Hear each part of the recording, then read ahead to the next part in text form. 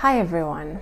Today we're talking about the difference between two types, INTP and ENTP, basically because I've noticed a lot of people asking questions about how to tell these two types apart and what are the things that one can look at in order to have more clarity with respect to whether someone is an ENTP or someone is an INTP. So all about that in the next few minutes. If you haven't already, please don't forget to like and subscribe. Before I start, I'd like to remind you guys that I offer coaching sessions that have a focus on helping you understand yourself, engaging in a process of self-discovery, self-awareness, self-transformation, using a variety of tools. We look at things such as your MBTI type, Enneagram type, attachment styles, communication styles, and so on and so forth, by engaging in a life coaching or career coaching process for that matter. In the description below, you can find a link to my website. It will redirect you to a page where you can learn more about the kinds of topics that I cover, what other clients say, and any other administrative related questions you might have. Also, if you have any additional questions, feel free to message me on Instagram or Facebook, and I'm really happy to talk to you about it. So anyway, getting back to INTP versus ENTP. Let's dig a little deeper into that. So, we have two types that share quite a lot of things, right? They have three letters in common. They're both intuitive, they're both thinkers, they're both perceivers. We also have types that have very similar cognitive functions because for both ENTP and INTP, we have high extroverted intuition and high introverted thinking. And we also have extroverted feeling and introverted sensing in their ego, in their first four functions. They also have the same temperament, right? They're rationals and T-types if we look at David Kurz's perspective. So I can understand why a lot of people might be confused with this. Also, INTPs and ENTPs can both struggle with understanding the extraversion-introversion dimension.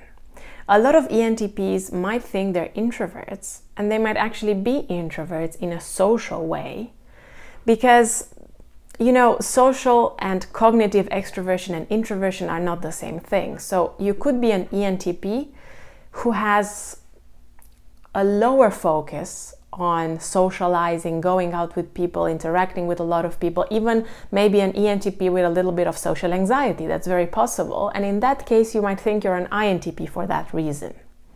However, as I was mentioning in other previous videos, it's extremely important to look at the cognitive preferences and the cognitive archetypes as well as the interaction style. So let's start with the archetypes, with the cognitive functions. Even though ENTPs and INTPs lead with extroverted intuition and introverted thinking, they do it in a different way. So for ENTPs, they have extroverted intuition as a hero function, whereas INTPs have extroverted intuition as a parent or auxiliary function. Okay, if we look a little bit at how this kind of, flows from the original point, ENTPs tend to be much more expansive with their extroverted intuition. They tend to allow the world of ideas and possibilities and what ifs to kind of take control of everything else, to kind of be the one that is shaping their thought process. Whereas INTPs tend to use extroverted intuition in a more responsible way. I kind of like to say it from that perspective. Our parent function or auxiliary function often tends to be a little maybe healthier compared to the hero function, and it tends to allow us to maybe look at things from a bit of a more realistic perspective. I'm careful with the word realistic because I know it can also be interpreted in a different way, kind of like from a sensing concrete perspective. But what I'm saying here is that INTPs will be a bit more realistic than ENTPs, and that's because intuition is not completely dominant. It's not the one that is taking control, and it's more balanced with sensing, with introverted sensing, that is basically their third function. We see a slightly more balanced perspective between idealism and realism. ENTPs, because they focus more on extroverted intuition, of course this means they are less likely to engage with their introverted sensing, and they have more difficulties with introverted sensing. So they tend to be more focused on ideas and possibilities than INTPs are. INTPs are too, but they are slightly more realistic in doing that. So that's kind of like one perspective that we might want to look at when looking at or comparing these two types. Something similar happens with introverted thinking. In this case, we have INTPs who have introverted thinking as a hero or dominant function, and ENTPs who have introverted thinking as a parent or auxiliary function. So a similar pattern can be kind of taken and integrated here as well, because ENTPs in this case are the ones who use introverted thinking in a more responsible way. They don't exaggerate with the usage of introverted thinking as compared to INTPs, who of course lead with this process, which means they are much more likely to exaggerate the usage of this function. While both types can be very good at arguing, coming up with logical flaws, and noticing this kind of flaws in other people's argumentation, other people's points of view, ENTPs will kind of balance it out with extroverted feeling, because extroverted feeling is their child or tertiary function. So they have a more balanced approach between the two, which means that maybe in a conversation you will notice the ENTP showing a bit more empathy. The ENTP might also be a bit more emotionally expressive and a bit more likely to try to make sure that their logical point of view is not completely overriding the emotional content, the atmosphere in the conversation, how the other person is feeling, and so on and so forth. Whereas INTPs with inferior extroverted feeling and hero introverted thinking, they are much more likely to disregard the emotional component, especially if they get involved into a conversation where they're really focused on their arguments, on what their logic is telling them. They might completely demolish you with their logic and might completely jump over what the social atmosphere might tell them. It's not that they don't notice it or they don't care about it. It's just that the introverted thinking hero is kind of pressing them to engage with that. So again, they will be slightly less expressive in an emotional way, especially when they're not very comfortable with you. Okay, now if we look at the inferior function, I mentioned a little bit about that, but I'd like to compare introverted sensing inferior, which is the case for ENTPs, and extroverted feeling inferior, which is the case for INTPs. INTPs tend to have a much stronger, let's say, issue or difficulty with expectations that come from other people, and they might burden themselves with what they think they should do for the people they love without checking that with others, and they might feel this immense pressure on themselves, which can really cause them to feel a lot of stress and anxiety, because they really want to make the people they love happy. But oftentimes they might struggle to come up with, okay, how do I do that? What are the things that I can do for the people that I love to keep them happy? I feel pressure to do it, but I'm not sure how. ENTPs can sometimes struggle with this, but generally they will find it a bit easier to find ways to make others happy, to keep them in a good mood, to entertain them, and so on and so forth.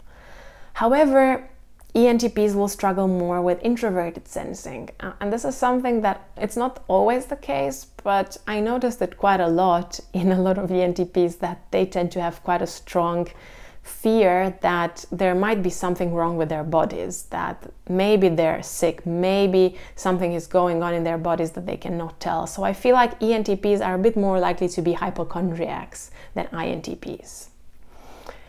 Okay. Another thing, the child function. We have extroverted feeling as a child function in ENTPs, and what is particular about this is that ENTPs will naturally want to make people happy in a very childish, cute way, in a maybe even naive way, whereas INTPs, they feel the pressure to make the people they love happy, but they don't engage so much with that behavior. They might feel the anxiety deep inside of them, but behaviorally they might block it. Whereas ENTPs will show much more of this childish tendency to want to share, want to make people happy, want to be expressive, want to connect and relate. And they will be very hurt if the other person does not reciprocate. Also, a tendency that extroverted feeling as a child function has is to overshare or undershare, which both ENTPs and ESTPs do quite a lot. And I think it's quite particular that we notice this. Whereas in INTPs, I'm not saying that it can't happen, but it's slightly less likely to happen as a pattern if we look at it over time. Yeah, and then of course we have the interaction style, which is an important component that should be mentioned here as well. And basically what this shows us is that ENTPs are starter types or get things going types, whereas INTPs are behind the scenes types. Something particular about this is that ENTPs tend to be much more comfortable working in a group context where they kind of mobilize other people to join them in a new project, in some new thing that they want to do. They come up with all of these ideas and they want people to join. They want people to kind of team up with them and create things. They're kind of this like pressure that you put somewhere, but a good kind of pressure that reverberates and then inspires other people to join and do things together with them.